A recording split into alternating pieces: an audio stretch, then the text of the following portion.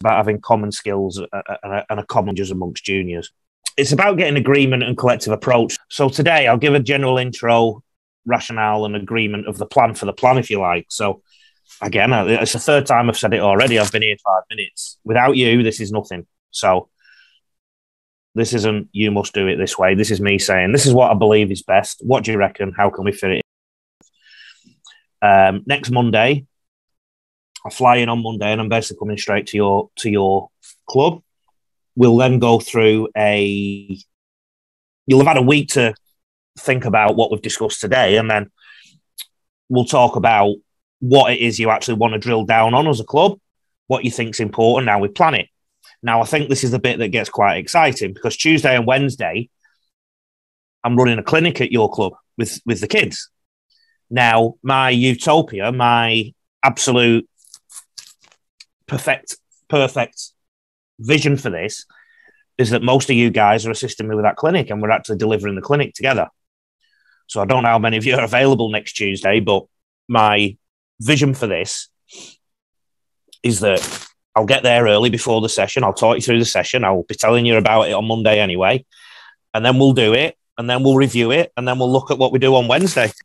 If you come to me after this chat and during the week and say, Lee, I want to see this on the clinic next week, we will do it, right?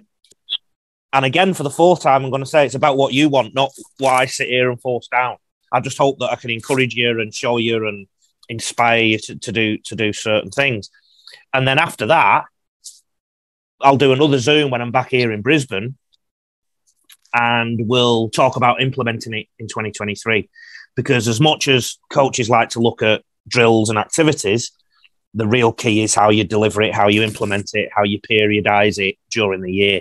When you are coaching at a club, you have to have half an eye on the future. There's 3 things that step out and jump out for every top academy in the world. It might be that I just imagine one coach there sat there quietly on his Zoom thinking, I'm not coaching the same as such and such because I want to do this and I want to do this.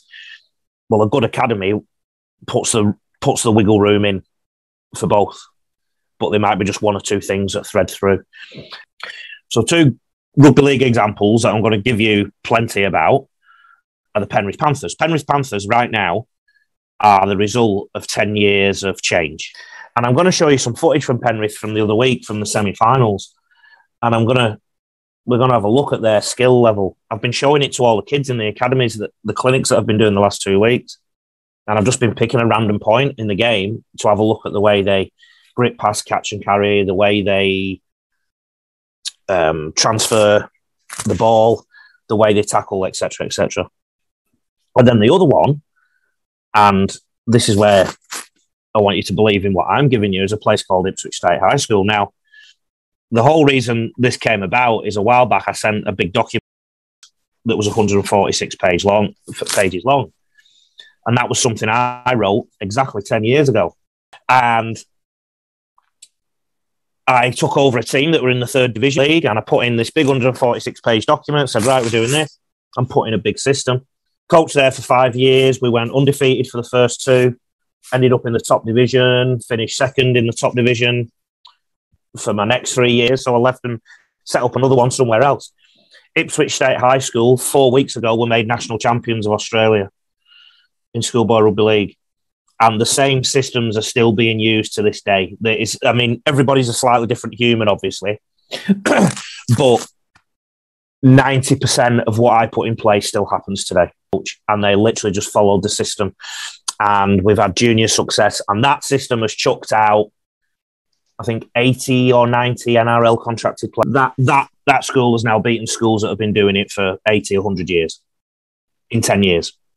And to let you know that the system works, I then moved to another school, got them from the 3rd Division, did exactly the same, and Maple Park finished 5th in that same competition. So I guess what I'm saying is I believe in this system, but you just got to be patient with it. Now, what I saw when I was looking at this with the kids, and this is uncanny, there's actually a subtle difference in quality between the core skill of Penrith and Parramatta. If you compare, so Dylan Brown now catches the ball on his stomach, and by the time he's processed where he is and everything, he's already had to track his run to go into the line because the defence has rushed up on him. Now, of course, there's ruck considerations in there as well.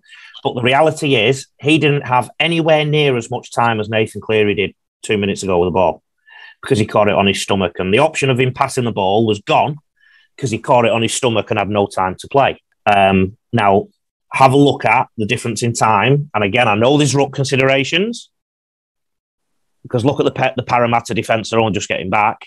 But look at the difference of time now Nathan Cleary has. And I would argue that 50% of it is how he caught the ball. And my job is to help you get to that stage.